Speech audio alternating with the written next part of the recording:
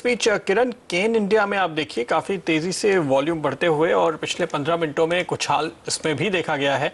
करीबन 3-3.25 lakh shares NSE पे trade हुए हैं।